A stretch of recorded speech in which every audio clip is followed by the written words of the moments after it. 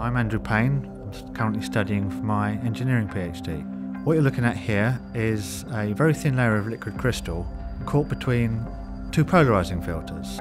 The molecules of the liquid crystal are rod-shaped and they all tend to align themselves in the same direction and lie down, which causes the roughly smooth purple background that you see to the image. As an electric current is applied across the cell, the molecules tend to orientate themselves to the direction of the field and affect the colour of the light that you see passing through.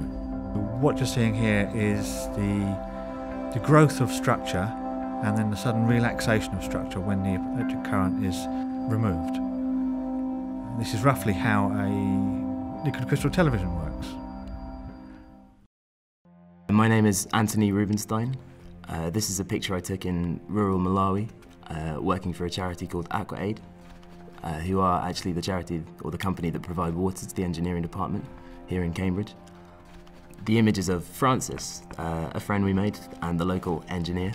Although he had no official training, he single-handedly brought water to scores of local villages through his ingenuity and hard craft. Painstakingly, we watched it firsthand. Through manual excavation and litres of sweat, he perfected his own design of elephant pump using mud, rope, plastic bottles and bike tyres. The scene itself shows him in one of his elephant pumps, fixing a slight malfunction. Nervously, the villagers were crowded around, the children peering in. Didn't really want to accept the reality that it might well have dried up for good, but thankfully, order was restored. He fired a cheeky wink off to me and my camera, and the day went on as normal. I'm Yarin. I'm a third-year PhD student at the Machine Learning Group, where we work on extrapolation, among other things. In extrapolation, we estimate beyond the range of observation.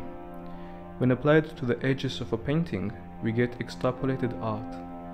Van Gogh's Starry Night is one painting in a series of extrapolated artworks we have online.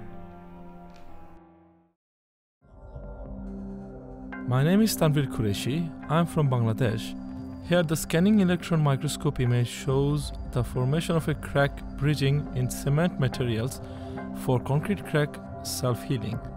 The sample was collected from cement self-healing zone, and these flower-like bridges found to have effectively expanded in the crack zone, sealed and healed the cracks.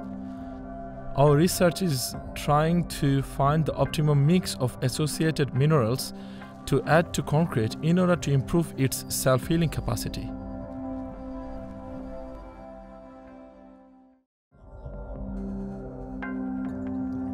I am Adrianus Indrat Arya. I am a postdoc in the Department of Engineering. The picture you are seeing is a false-colored electron microscope image of a graphene foam. Graphene foam is basically graphene with 3D configuration. It has a very low density, a very high surface area, and exceptional mechanical and electrical properties. Some applications of graphene foam include energy storage and ultra-lightweight structures.